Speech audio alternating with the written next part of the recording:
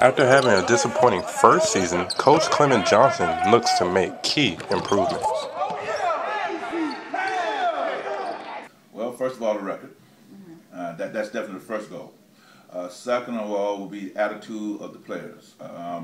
Last year, I came in, I had a system that I wanted to run both offensively and defensively, and I mentioned it to the players that were here, and they kept saying yes, yes, yes, but I found that they were unable to run that system. As speaking to you earlier about running, everyone wants to run, but they don't know how to run. And then their definition of running is maybe different from the coach's definition of running. Everybody wants to play man-to-man defense, but can't play man-to-man defense. So those are the things we're looking to improve on. We're looking to improve in every aspect, even on the coaching level.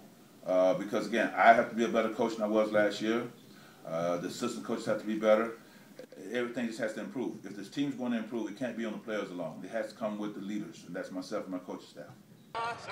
The Rattler Nation can expect to see a different style of play this season. Excitement.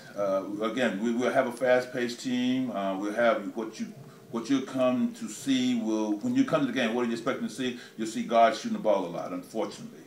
We don't have strong post-up play, but you also see our 4 and 5 shoot jump shots because we don't have that individual that you can throw the ball into the post and he make a move and score. Most of our guys are jump shooters. So you're going to see a lot of jump shooting, unfortunately. But again, you're going to see a team that play hard on defense and run on offense. The Rattlers open up their MEAC conference play against rival Bethune-Cookman December 1st.